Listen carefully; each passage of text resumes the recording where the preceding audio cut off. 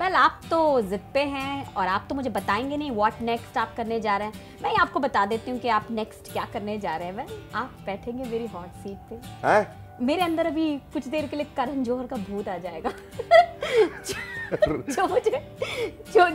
जिसकी वजह से मैं आपके साथ खेलूंगी रैपिड फायर। अरे बाप रे बाप। प्लीज कम, आइए बैठिए और मेरी हॉट सीट की शोभा बढ़ाइए।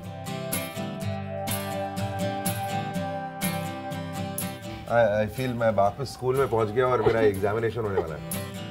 तो कैसा लग रहा है आपको पेनिनसुला द ग्रैंड के प्रेसिडेंशियल स्वीट के इस हॉट सीट पे बैठ के?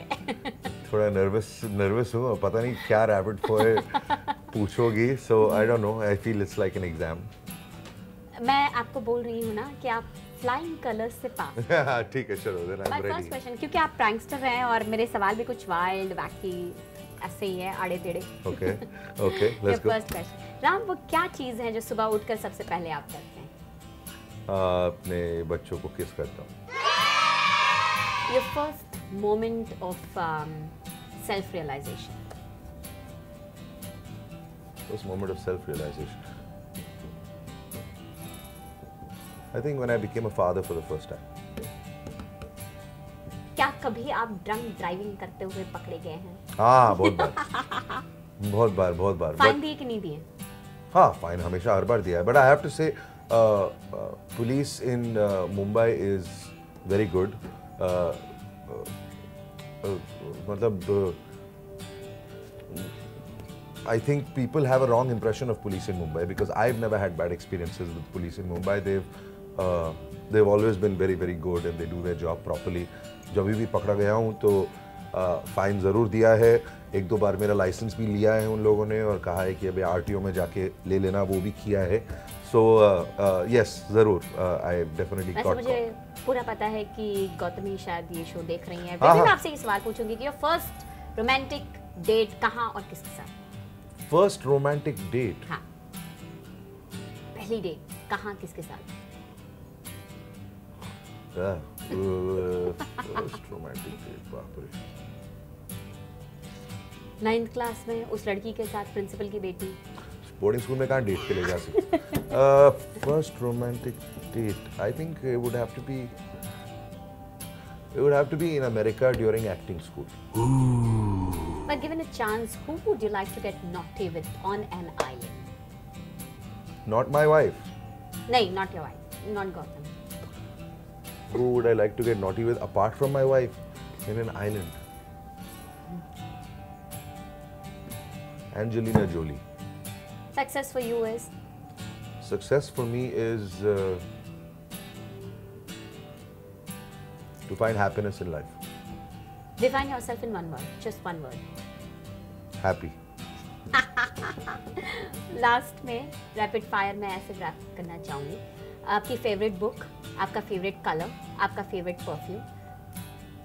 Okay. Favorite book, Celestian Prophecy by James Redfield.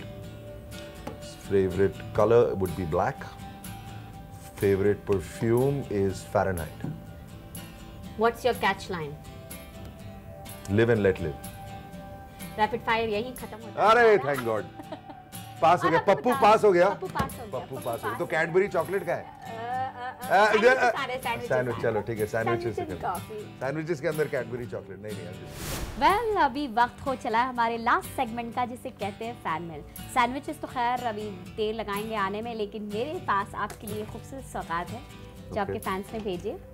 Read out the fan mails and answer your fans. पढ़िए, बोलिए कहाँ से किस फैन ने भेजा है। This is from Puja from Mumbai. Hi Puja. Hi Ram, this is Puja from Mumbai. मुझे आपके सारे सीरियल पसंद है। I am your big big big fan. Thank you पूजा। मुझे आपकी और प्राची देसाई की जोड़ी बहुत अच्छी लगती है और मैं आप दोनों को फिर से एक साथ देखना चाहती हूँ। क्या आप कोई ऐसा सीरियल करने वाले हैं? पूजा देखो, मैं प्रोड्यूसर नहीं हूँ ना मैं चैनल हूँ, तो मैं डिसाइड नहीं करता हूँ कि कौन सा शो बनने वाला है। इतना ज़रूर कह सकता हूँ कि अगर प्राची और मुझे मौका मिले आगे जाके फिर से काम करने का, हम लोग ज़रूर करेंगे। We are still very good friends and we love working with each other. तो गारंटी नहीं दे सकता, लेकिन अगर ऐसा मौका फ्यूचर में आएगा तो हम दोनों जरूर करेंगे। तो माय क्वेश्चन इज, अगर राखी और राहुल के स्वयंवर के पहले आपका स्वयंवर हुआ होता तो टेलीविजन इंडस्ट्रीज में से आप किन किन को चाहते कि वो आपके स्वयंवर में आए, और गौतमी आपको प्यार से किस नाम से बुलाती है?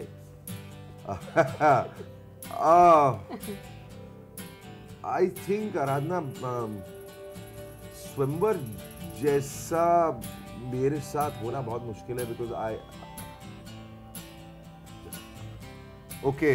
आराधना, अगर मेरी शादी नहीं भी हुई होती तो भी आई कैन ऑनेस्टली से स्वयंवर जैसी चीज़ मैं शायद नहीं करता, because I can not ever picturise me doing स्वयंवर। आई थिंक राखी और राहुल ने किए तो good for them and I have lot of respect for them, but for me शादी एक बहुत ही पर्सनल और प्राइवेट चीज़ होती है जो दो लोग ही आपस में डिसाइड कर सकते हैं कि वो कब और कैसे एक दूसरे से शादी करना चाहते हैं। तो स्वयंवर जैसा मेरे साथ कभी होना नामुमकिन है। और as per your second question, Gautami आपको प्यार से किस नाम से बुलाती है? गौतमी मुझे बेबी करके बुलाती है, पता नहीं उसके 2 बच्चे हैं लेकिन वो मुझे ही बेबी बोलती है, तो that is a little bit of inside information for you. Sorry baby.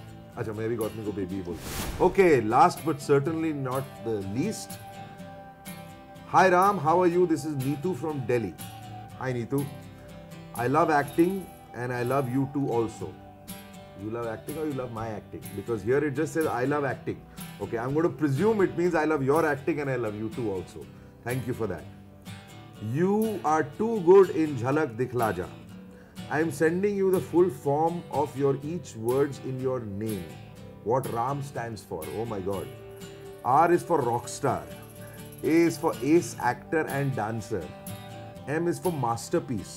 One and only one of his kind. I hope you like it.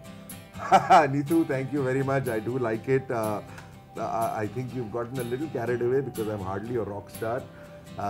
Ace dancer, I don't think so. Masterpiece, one and one only of his kind. Yeah, okay, maybe that is true. But still, I appreciate the thought going behind it. Thank you very much, Neetu, and thanks to all of you for sending me these mails and showing me all this love. I have said this before and I'll say it again. An actor is nothing without his fans. You guys make us what we are, because if you didn't like our work, we would not become famous. We would not get more work. So whatever I am today, it's because of all of you. There are only about 5-6 emails here, but the rest, everybody who keeps writing to me and to the channels, I appreciate all of you, and I'd like to say once again that I would be nothing if it wasn't for you. So thank you very much.